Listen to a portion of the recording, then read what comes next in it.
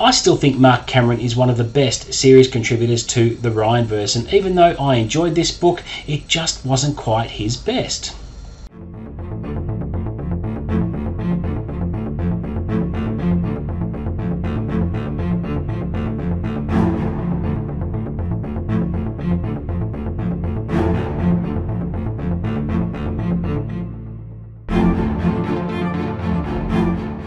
What's up guys, and welcome back to the channel. You're with Chris, and today I'll be giving my spoiler-free review of Command and Control, written by Marc Cameron, published only a couple of weeks ago. This is the 37th book in the Ryanverse, my favourite thriller series of all time. I absolutely love it, and even though I enjoyed the book for the most part, I do have a couple of negatives about it that I'll share with you shortly. But let's start with how I always like to, with what the book is about.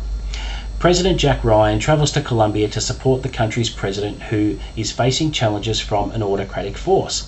What seems like an ordinary opportunity to preach the values of democracy quickly turns into a nightmare when a full-blown military coup erupts.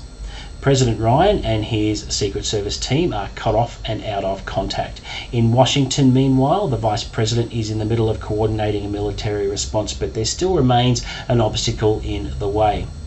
One of the main forces behind the coup is the ruthless criminal organisation known as the Camarilla.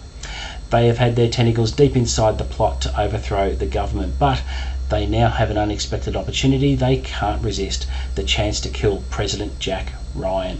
So a fascinating premise, and I really like how the chief PPD agent or Presidential Protection Detail agent Gary Montgomery has a gut instinct. He has a really good instinct for things, and he is against Ryan traveling down to Panama to meet with the president because he knows the world. He has a very good knowledge of certain hotspots across the globe, and he just doesn't think it's a good idea because he has a bad feeling about it. And when Ryan tries to reassure him when they're on the way, Montgomery says to himself, look, there's always a leak, something will happen, and unfortunately something does. So I thought that was a really good foreshadowing of what was to come, and he's an impressive character, Montgomery, as the head of the Presidential Protection Detail. Now, the things I enjoyed about the book, I think Marc Cameron has a very winning formula when it comes to his writing, because he doesn't rush the beginnings. Okay, he sets everything up properly, and then things build momentum as the book goes on, and by the time you get to the final third of the book, things just ramp up and you have to strap yourself in because it is a thrill ride. And quite often when I've read his books in the past, I tend to read the first two-thirds fairly moderately, and then I always finish the last third of the book in one single sitting because it is so intense, and the stakes get raised really high. So he's got a real knack for that particular formula. And when you're reading a book, a newcomer to the series who might read this one might think, oh, this is a slow burn, but because I've read a few of Marc Cameron's contributions to the Ryanverse now, I know what his style's like, so I'm happy with that, and I trust him to deliver the goods by the end of the book. Now, this is a Jack Ryan Sr. novel, so it's not a Jack Ryan Jr. novel by any means. In this book, Jack Ryan Jr. takes a real back seat. You hardly hear from him. He doesn't have much page time, and I think that's a good decision because obviously Jack Ryan Jr. in the last book went through the ringer. So he's having a bit of a rest in this one because it's made some room to develop new characters and to set up the and to focus a little bit more on President Ryan and his relationship with Kathy as well.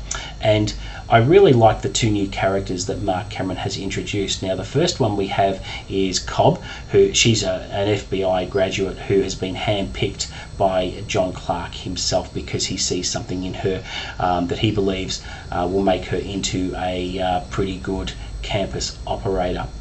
And the second character, finally, is Chili. He's an ex-Texas SWAT officer slash sniper who rescued the First Lady 5 books ago in Chain of Command. So I've been waiting a little while because at the end of that book he was recruited by John Clark and Ding Chavez, and for 4 books we didn't hear anything.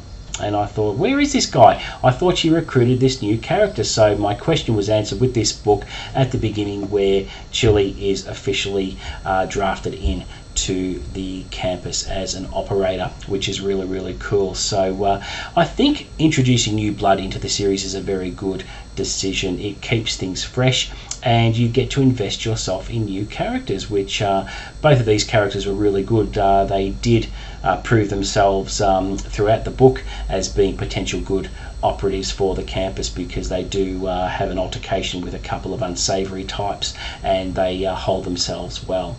So it was good to see a bit of action there, and for the new characters to make a splash into the series, which is really, really good. So really looking forward to seeing how these two characters develop. Now, because there needed to be room to develop these characters, absent from this book are Carrie and Jad, the two snipers that have been featured in the last few books, who are sort of on the way into the campus. That they're sort of contracted out to the campus. They haven't been made fully fledged members yet, but hopefully they will be as the books go on. So I think it's really good to see new characters introduced, especially for new readers as well.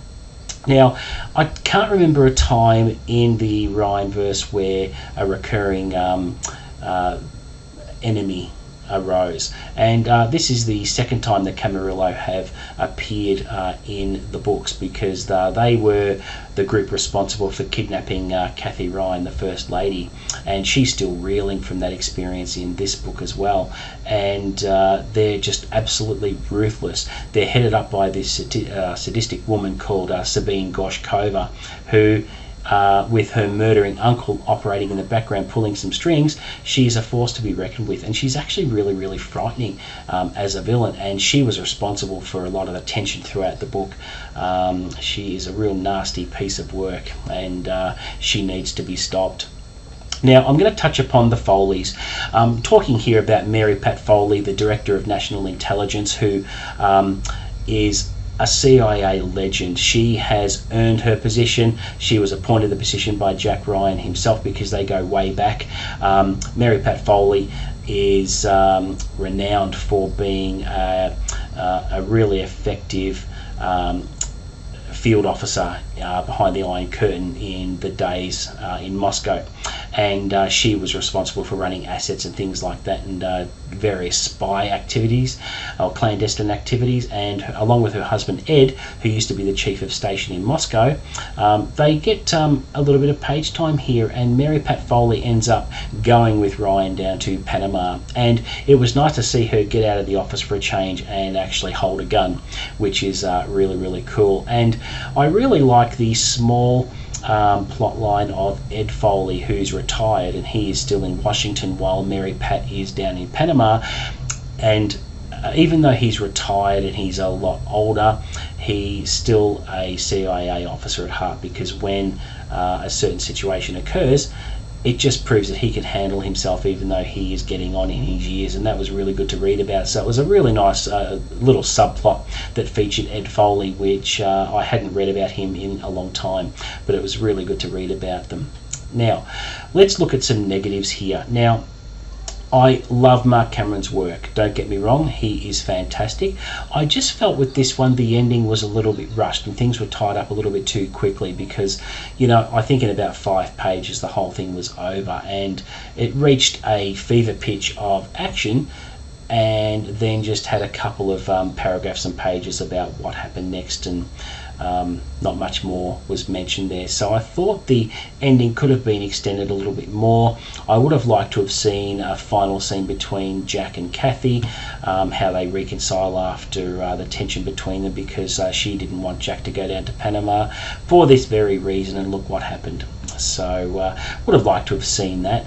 I would have liked to have seen a different climax in the arc that featured Mary Pat Foley and the villains of the book.